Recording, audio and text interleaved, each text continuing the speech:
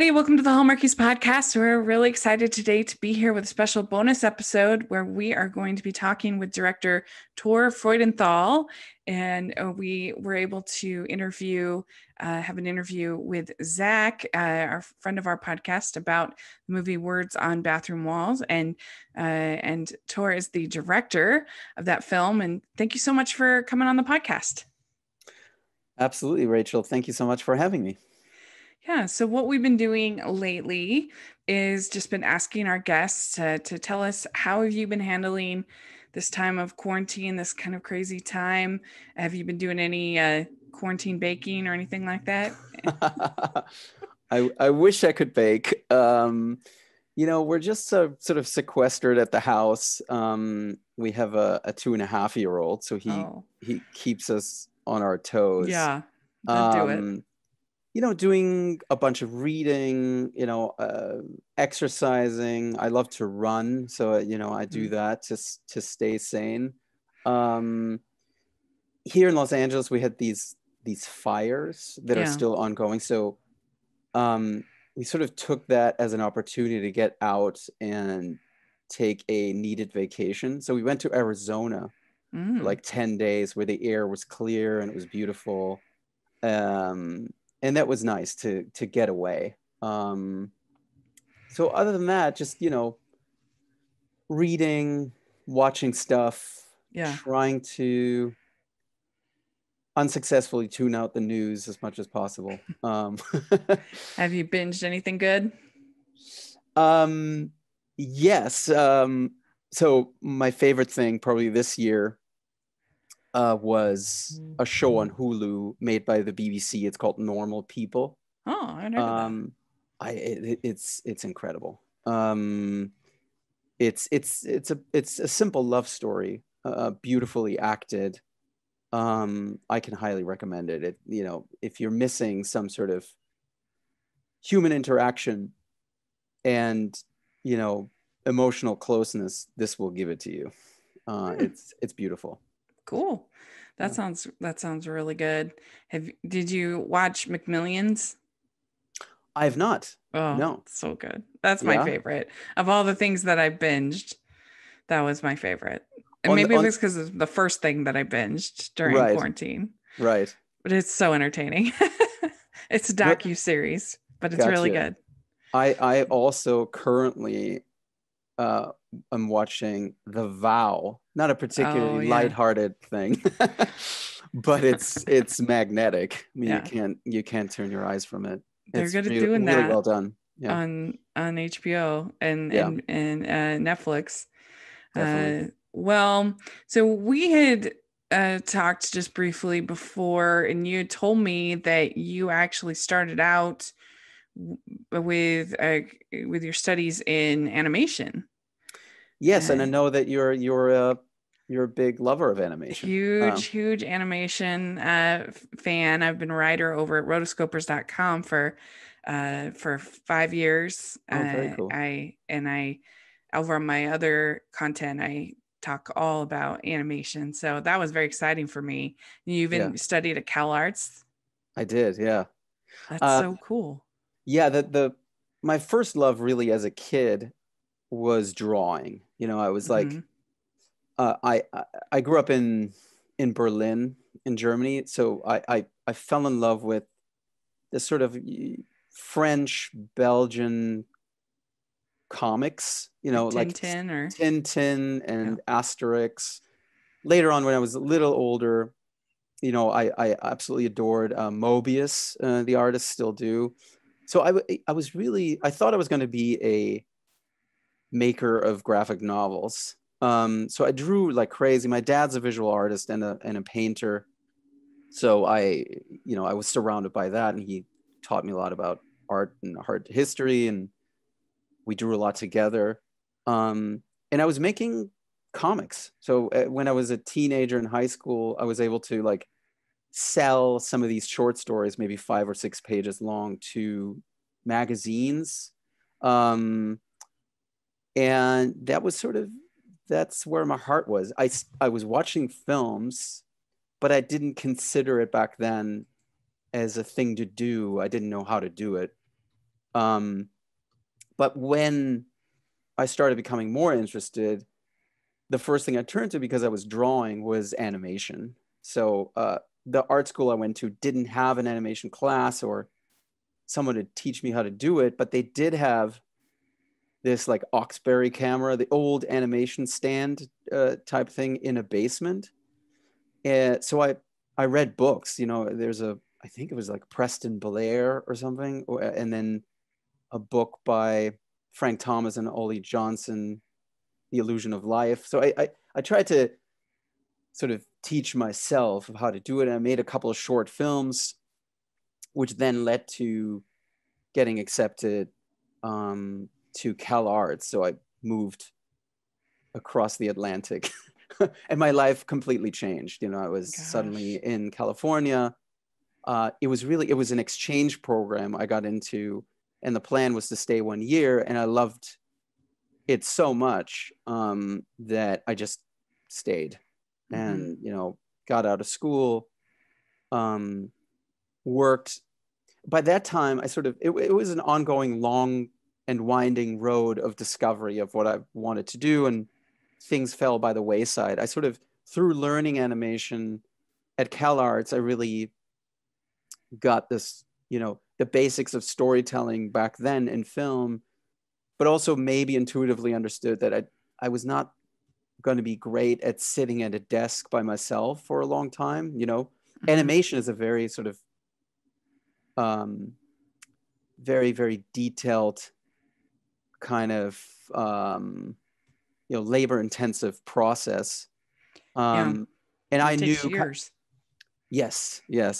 And I knew I didn't really want to be sort of an animator or maybe work at a giant company where, you're lucky to, do a little part of the storytelling maybe. And over a long period of time, I've seen friends of mine who I graduated with go through that process.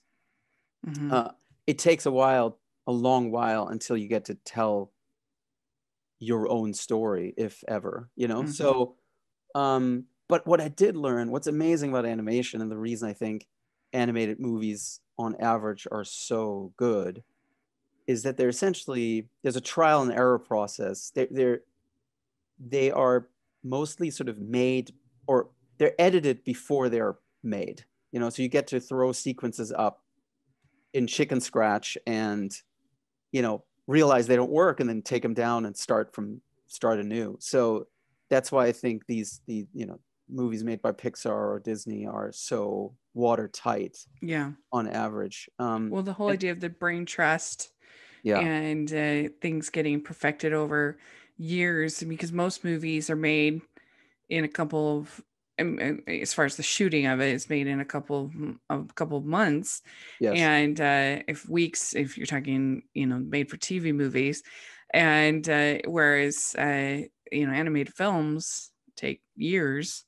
Yeah. To make, and so it's a different thing, and people might not, that aren't kind of up in the animation scene, might not realize that Cal Arts has produced practically every big name animator. Yeah. That people like Alex Hirsch, who did Gravity Falls, Gendy Tartakovsky, Craig McCracken, who did Powerpuff Girls. I mean, just the list goes on and on. Yes. Yeah. No, it was a beautiful experience going there. The teachers were amazing. Also, that feeling that everybody was sort of in love with the same thing and pulling in the same direction. So that if there was competition, it was always really founded in, the adoration of the medium and trying to, inspire each other to be better at it. And it's just such an amazing time to be an animation fan, because I've thought about it a lot, that in the 80s, there were years where they didn't have a single animated film, zero, not one released, which is crazy. And, and you'd have some, one or two maybe. And we regularly have, 30 animated Right. films Absolutely. released. I mean, it's just amazing. And that's not even including all the television work. It's just people have nostalgia for, for the old animated television shows, but in my opinion, I think it's just getting better and better and better. And I mean, just in my opinion, even something like you look at the new DuckTales versus the old DuckTales, it's Hmm. way better. I think. Right. I I also think do. it's like it's getting narratively and stylistically more diverse, and Oh maybe yeah. thanks to places like Netflix, Mm-hmm. um, who are taking chances with some adult sort of driven Mm-hmm. content. I remember like at CalArts, Brad Bird came to talk to us um, one year, and I'll never forget this. He said, animation is not a genre, Right. shouldn't be seen as a genre, meaning the kids genre. To him, Right. it was a medium in which to tell stories. And, Mm-hmm. he's shown that time and again that, you can, deal with, even in a sort of comedic sense with adult themes. Yeah. And I think now he's working on something that's more adult driven, which I hope gets made. Mm-hmm. That would be amazing. Yeah, I mean, you look something like BoJack Horseman Oh yeah, I love as an that. example. Yeah. There's a lot of more mature animation that's coming out and being received well, and so it's a really exciting time to be an animation fan, and it's kind of cool in the age of this crazy year that animation is, when everything was closed, animation was one of the things that could keep going forward, Yes. and we could keep working on it within reason, not every part of it of course, Right. but yeah, it's kind of, they even had the show The Blacklist. I Hmm. guess they even had the final, they couldn't film the final episode of the season, so they ended up doing an animated. Wow. I did not Yeah, know that. What a great because idea. yeah, which is really cool. That's cool. And so anyway, yeah, we could talk the entire podcast just about all this geeky animation stuff, Probably. Yeah. um, um, but you had your first feature, at least according to IMDb, though, what I saw was Hotel for Dogs. And that seems like a pretty big feature, like for Yeah. your first one, to not have to do some like, obscure indie kind of a thing. Like, that's Well, pretty my cool. my obscure indies were, I guess, commercials and short films. Like Mm-hmm. what I did out of CalArts is I got a job basically working as a concept artist, doing everything from storyboards to, working for set design to designing characters. And I did that for a couple of years and did short films along the way, like little spec pieces, which got me ultimately into commercial directing. So I was signed Mm. to the roster of a commercial production house. And that was, you know, my second film school, really. I had, you know, I learned a lot of theoretical stuff working on big movies within the context of my first job, but never actually, directed on the floor. And that's what commercials sort of did for me. I directed probably for like 4 or 5 years. I did stuff in Europe. Um, I worked in the United States, so I did, Campbell Soup, Mm. Nike, Foot Locker, and Florida's natural orange juice, like Mm. you name it. And it was very educational. It doesn't really equip you. It doesn't teach you long form storytelling at all. But what it did for me was like, get help me get a handle on working with a crew, to Yeah. keeping a timetable, being responsible in the eyes of the agency and the client you work with, which is really like, it's almost like a producer studio situation if you translate it to studio filmmaking. And I made a short along the way that went to Sundance. So all the combination of that work got me into rooms with people on a studio level to talk about films. And there were a couple of like false starts, but then yeah, Hotel for Dogs came around. It was a matter of like, yeah, I'll do it. Like, give me a movie to do. maybe a different mindset that I'm in today, but it was a wonderful maiden voyage. The studio was DreamWorks, which is now Amblin Partners. And it was a great experience. You know, got to cast some wonderful actors like Don Cheadle and Lisa Kudrow and a very, very young Emma Roberts. And I was still sort of trying to figure out how to tell a story, honestly. Like, yeah, I mean, they say you want to avoid working with animals and avoid working with kids. And you did both for your first film. Yes. And it, you know, that there's different difficulties. The animals were incredible, meaning their sort of symbiotic relationship with the trainers were just mind-boggling. The one thing I had to do is make a lot of decisions in advance of what I wanted the dogs to do and how we could communicate emotions, because there was no CG. There was no talking animals, you know, or you know, manipulating their faces at all. It was just them. And that's why, you know, I had to sit down with trainers maybe 3 weeks in advance and say, well, this scene, what can we do to convey, you know, sadness in this dog? And they made suggestions like, you know, he could put his head or chin down to his paw and look up, you know, things like that, you know. And then you say, okay, let's do it like this. And then they need a couple of weeks to acclimate the dog, to make the dog get used to the idea of what he does in the scene. And then once the day came around, we did the scene, it was, you know, it worked really well. They were amazing. Yeah. Whereas and they can work longer than the minors, the human minors, meaning the children in the film, which, you know, labor laws dictate obviously that you can't have them, depending on age, either past 6 hours or 8 hours. So it was a good exercise in like telling the story, and sometimes telling the story really quickly with the time that I had. That's really interesting. So then you did Diary of a Wimpy Kid, and that must have been fun because there is animation in that. Yes.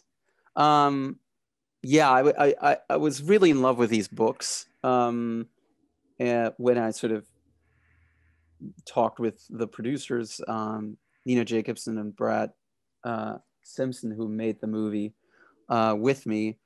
I had actually sort of, because I was drawing as a kid, I had sort of done my own diaries of a wimpy kid in a way. Like they were not as much like the Greg Heffley diaries in the movie, which recount day-to-day, you know, happenings in school and life. They were sometimes verging into sort of the fantastical, but I was always drawing and writing stuff. And I brought these these diaries to our meeting because I was like, there definitely is a parallel, you know, between sometimes, you know, having this outlet of drawing and working through stuff on the page that I wasn't able to do maybe in my day-to-day life. So I could relate to that in the film. And we, you know, we had the challenge of that movie was that the books are very episodic, if you will. You know, one day this happens, the next day this happens.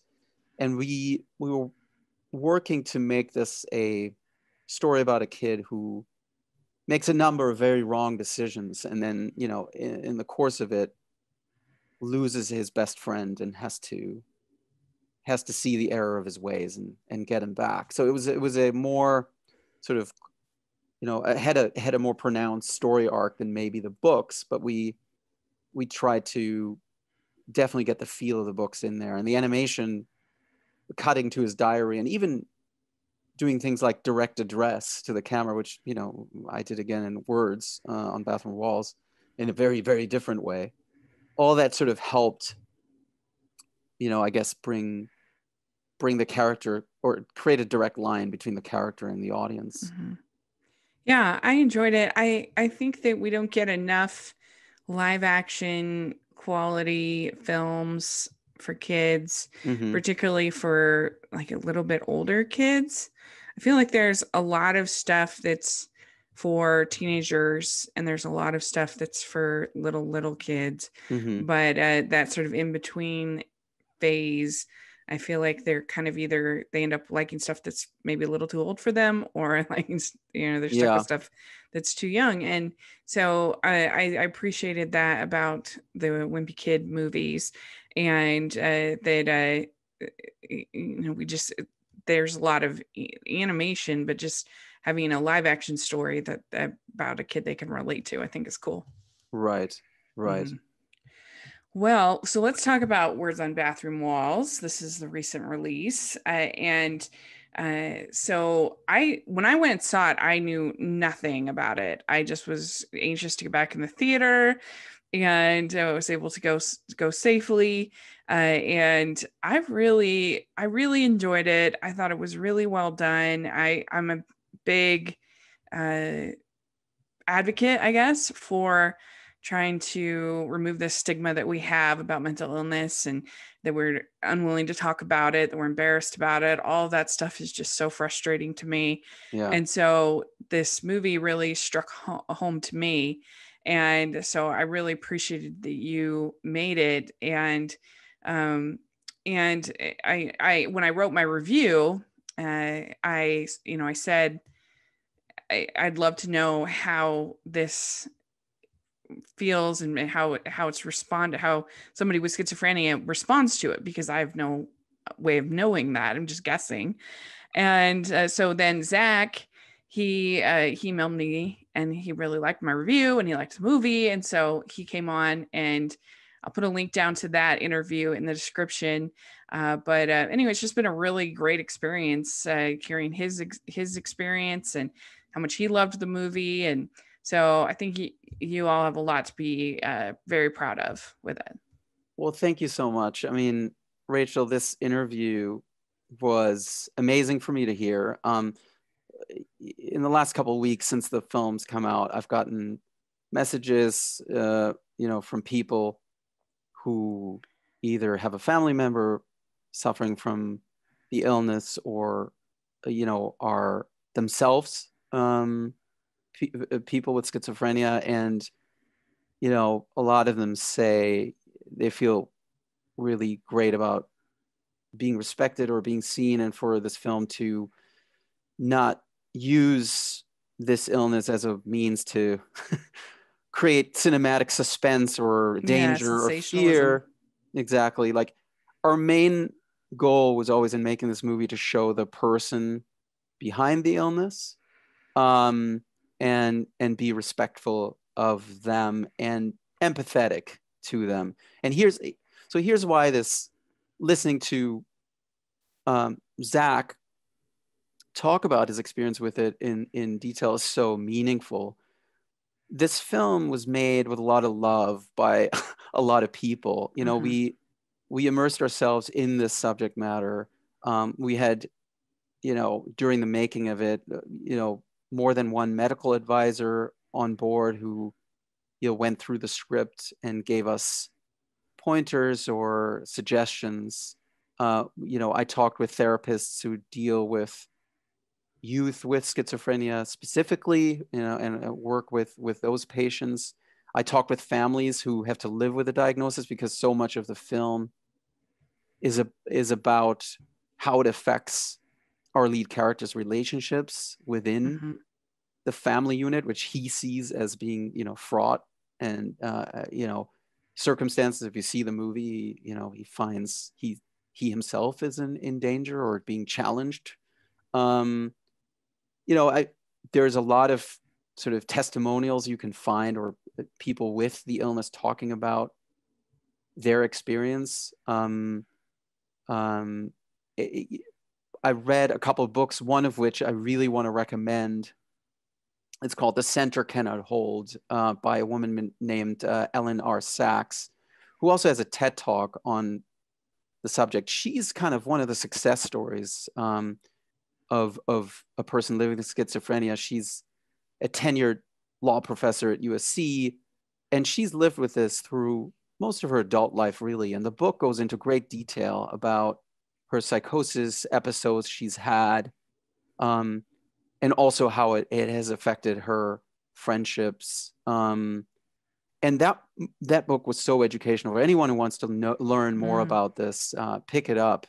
I had a nice little email exchange with her before I made the movie, and then after it was done, she watched it and very graciously made herself available to interview two of my cast members, Charlie Plummer and Molly Parker. You can find that, I think, on the Facebook page of the film. My point is, though, that even with this knowledge and all the information, at the end of the day, I had to make a sort of creative choice of how to portray this in a accessible way, in a audiovisual creative medium. Essentially, it's a storytelling medium, and portray this illness, the symptoms of which are about as manifold and varied as the human brains on this planet, So at the end of the day, it's sort of a decision, going out on a limb, of making certain sort of aesthetic choices of how you show this illness in a way that is an invitation to keep watching and to understand it, even for completely uninitiated people, and get on board. And this is the most important thing, emotionally, always be invested in what happens with Adam, and understand what he's going through. So it's a conceit. It's our version of it, or our interpretation of it, if you will. And because of that, it felt really gratifying to hear Zach talk about how he connected with it, and that it, essentially does a service to opening minds, and and at least being a conversation starter. It's really, it's the powerful nature of art. That's why we really need to fight to keep theaters. We need to keep them, going, because the whole transformative process from the filmmaker all the way down to the viewer, to the critic, to all the different people involved, it changes who you are. And I was emailing with Zach the other day, and he said that now he's feeling so encouraged that he's going to start up a blog about his experiences. And so this is just, it's just so exciting. That is amazing. Yeah. That is amazing. Yeah. Thank you, Zach. I mean, as I said, when I retweeted your podcast, I was like, this is exactly the conversations we need to be having in a destigmatizing, open way.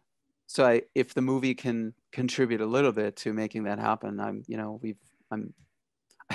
we've done our job. Yeah, I think so. Yeah. Well, so what was it like as far as casting in the movie? So you have Charlie Plummer as the lead, and he's somebody I just absolutely loved. Lean on Pete, the film he had previously done, and so he's somebody that's been on my radar, and I've said, flying time, that I think he's kind of the next Leonardo DiCaprio. I was going to say the same thing. Yes, a lot of people during the shoot saw that parallel. Yeah. I think he's super talented, and so how did you end up getting to cast Charlie? So I had seen Lean on Pete as well, and another movie called King Jack that he did when he was even younger, and then of course the Ridley Scott movie, All the Money in the World. So it was very clear when our partners on the movie, LD Entertainment, who are Mickey Liddell and Pete Shillamon, basically said, we're making this, that we were not going to make it if we couldn't find an actor who could embody all these different sides of Adam kind of seamlessly. I mean, this is a tough acting job, because he has, for Charlie, throughout the shoot, it was a roller coaster, because the shoot is very fast. I think we did this in like 25 days or something. And he he was up one day and down the other, because the movie is a roller coaster now. Imagine you have to act it all out. There's a lightness to the movie. There's, Adam in his more sort of tender, relaxed moments. And then there's, a sort of descent into psychosis. So, I just feel incredibly lucky to have gotten Charlie to do this. We sent him the script. At that point, there was no audition process for him. And I think he read it over the weekend and then signaled his interest. And I had a conversation with him over Skype. And then we saw eye to eye and off we went. The thing about him is, like, as a director, you have you can't help but have the movie in your head in a certain way, and what was refreshing about Charlie is, like, with all my planning and all our discussions, at the end of the day, I was more surprised than not sometimes at his choices. There was one particular thing I'll never forget. There's a scene, and I don't want to spoil it, but towards the end of the second act, where he is he's having a very heated argument with his parents, and certain things start to happen in the room that signal to us that this is not 100% the reality that everybody else sees. We're in his head. So when I rehearsed the scene with him and the actors and sort of blocked it out, meaning determining the movement of the scene, he almost didn't do anything in rehearsal. It was always like, he had a quiet mutter at best when he said his dialogue. And I realized, oh, he's just warming up, or he's not sort of spending himself on the rehearsal. And then once the camera rolls, it was like, oh my, like Charlie Plummer, the hurricane tornado. And it was at that point where, as a director, I turned into kind of an audience member, of like experiencing his interpretation of that. And I'll never forget it. And it's like, it teaches you to, hold the reins very steady, but also, give room and let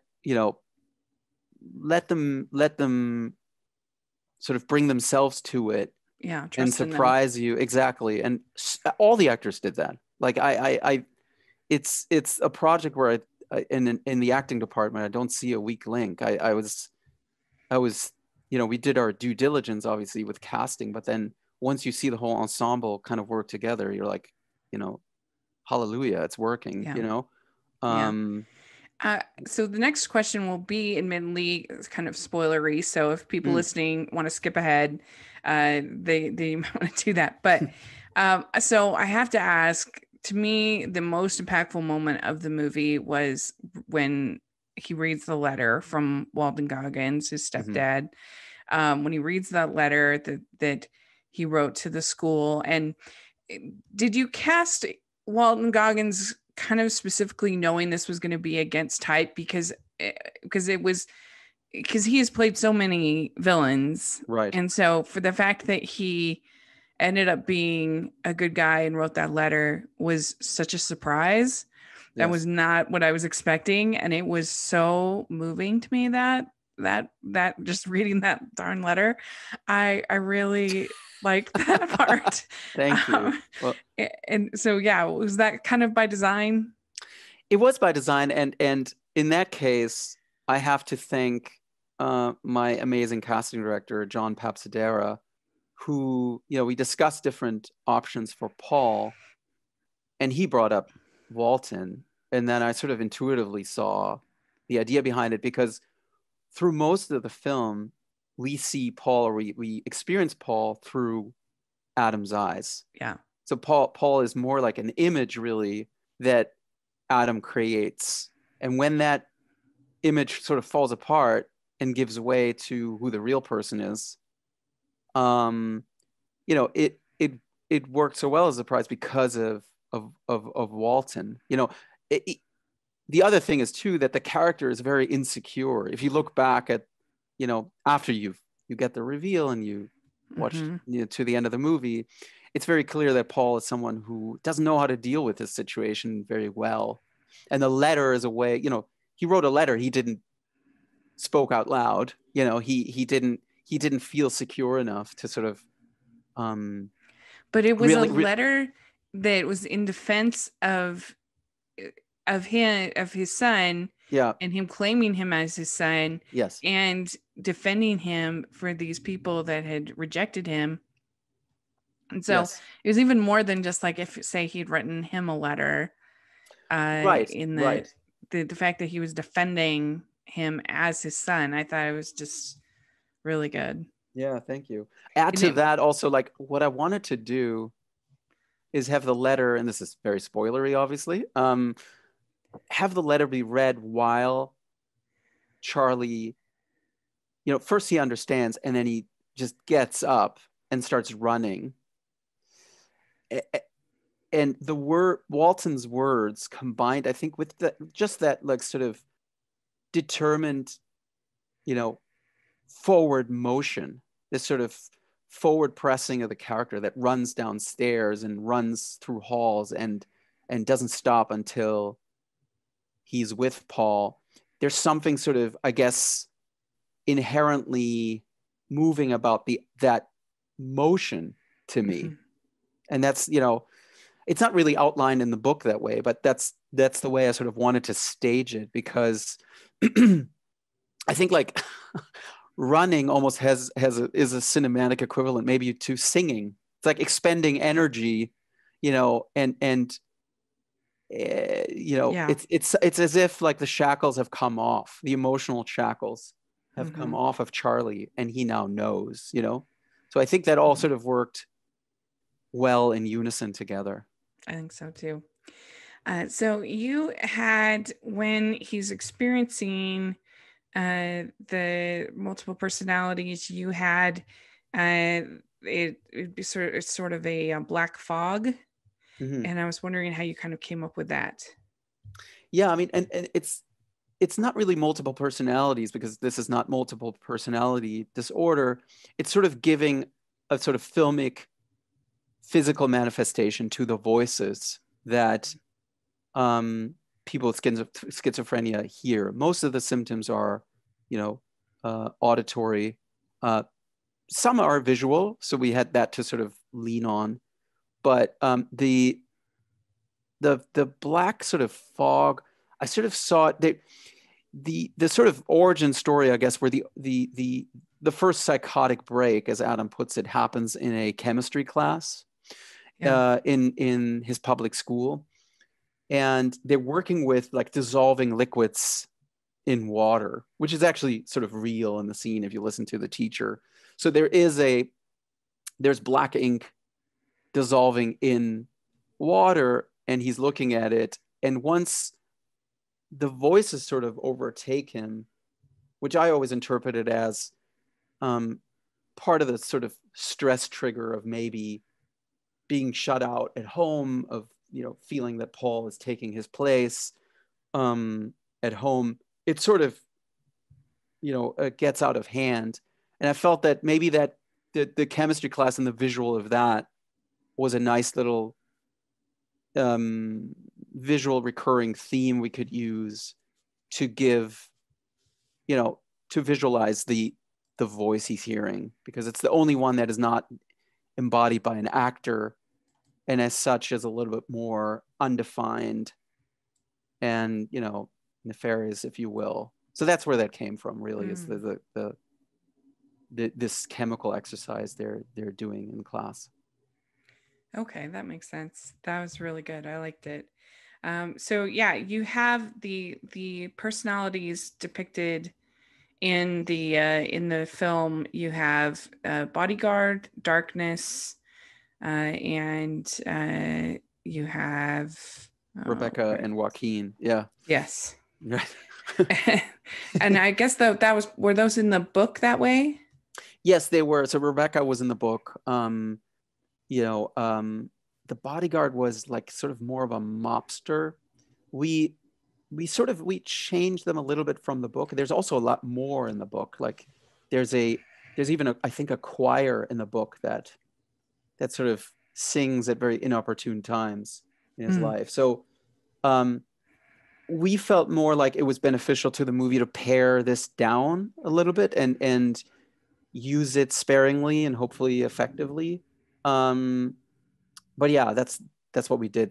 They were in some shape in the book, and we just kind of reduced them down a little bit. I think there's a naked man in the book who's sort of, who is very, very inappropriate. And we morphed him a little bit into Joaquin, who represents the sort of hormonal urges uh, of Adam. The challenge with this obviously is, like, as I said, we needed to give the illness a face, or something we could film, something that is like concrete, that also weaves it through the scenes like a character itself, and that supports the notion of what Adam has to deal with. So, they sort of disappear and reappear depending on how he's dealing emotionally with his medication and so forth. Yeah. I think it worked. I really enjoyed it. And I admire Anna Sophia Robb. I feel like she takes really interesting projects, and for her to take this role in, just a secondary role. Huge privilege for us. Yes. Yeah, I thought that was really cool. Yeah, she, along with the others, sort of popping in and out, really managed to create a character with not a whole lot of material on the page.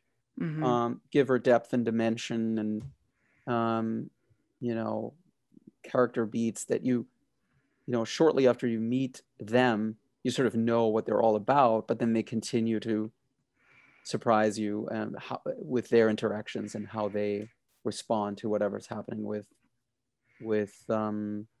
Charlie. Yeah.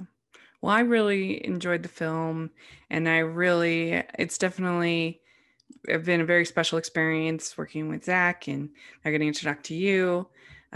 So thank you very much for coming and talking with us, and for sharing your experience. And we're excited for any new projects that you have coming up, and you have to keep in touch and let us know what you have. Thank you so much. Yeah. What you have coming up. That would be great. Thank you, Rachel. It's been fun. Thank you. Do you have social media that you'd like to share or anything like that? I have a Twitter account, which is my first and last name. You can check that out. Other than that, I don't have Instagram. Maybe I should have it, but I'm on Facebook as well, which is more sort of a private account, really, but you can probably see it. Well, I'll put your Twitter in the description. I'll also have in the description the interview with Zach, and also my written review. So make sure everybody check that out. I think you'll enjoy it. And the movie, you said, is coming to digital in November? Yeah, from what I hear, Lionsgate is putting it out, I think November 10th, but double check on streaming. And then Blu-ray and DVD, I think November 17th, shortly thereafter. Yeah. So definitely take a look at it and let us know after you see it what you think. If you like it, put in the comments section or on Twitter. Let's talk about it.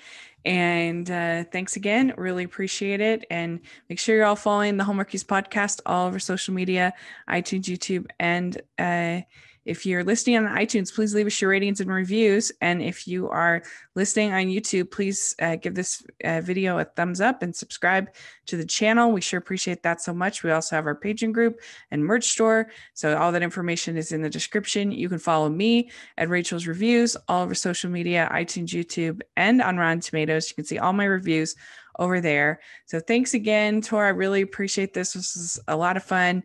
And we'll talk to you all later. Bye, everyone.